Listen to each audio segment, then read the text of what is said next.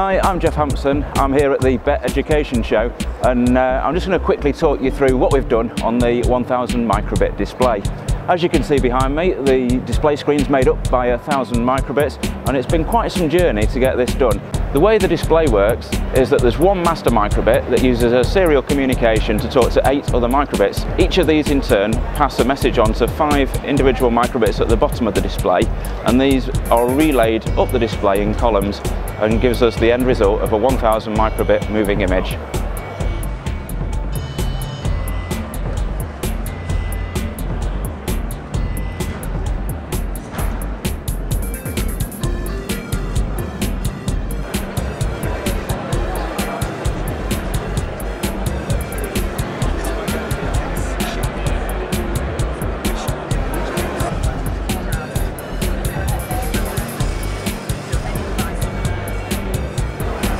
Here we've taken a standard crane which has got movement both up and down and sideways, and then we've used the BBC microbit and we've used the accelerometer to detect movement, and then we can use that to control the crane.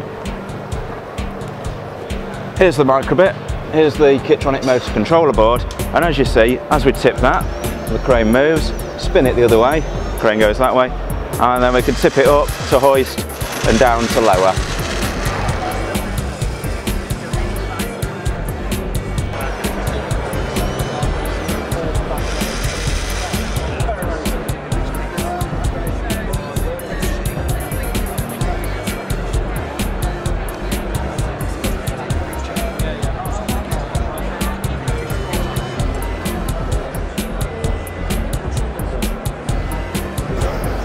And here we have the line following robot.